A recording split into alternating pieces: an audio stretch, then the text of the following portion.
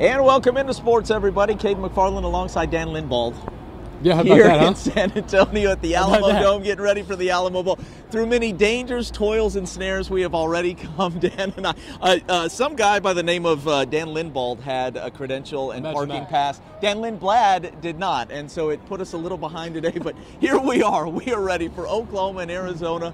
Matchup of top 15 teams in the Alamo Bowl. Dan, you've been here for the last couple of days. How exciting is this for OU fans? We got a chance to talk to quite a few of them here in the last hour or so. The Jackson-Arnold era begins. That is huge. They're moving into the SEC. Final game before that. Chance to win 11 games. You can tell this fan base is fired up in general and then for tonight. Yeah, it's a huge change of the guard kind of game. Yeah. You know, the last game they'll be wearing that Big 12 patch.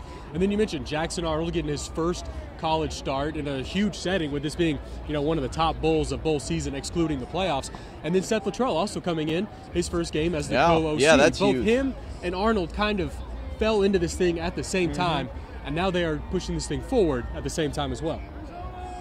Like I told him, we're both getting our first start together, so it'll be an amazing time.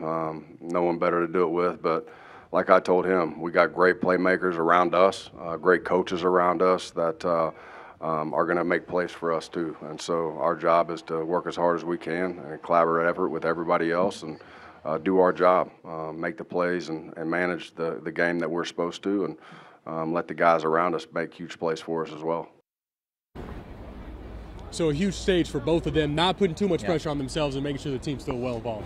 Has anybody ever represented better the city of Muskogee than one Seth Littrell? Has anyone ever been more Muskogee than Seth Littrell? I just love listening to the guy speak this week. And he is Oklahoma through and through. As accomplished as he was as a head coach at North Texas, that was a great run.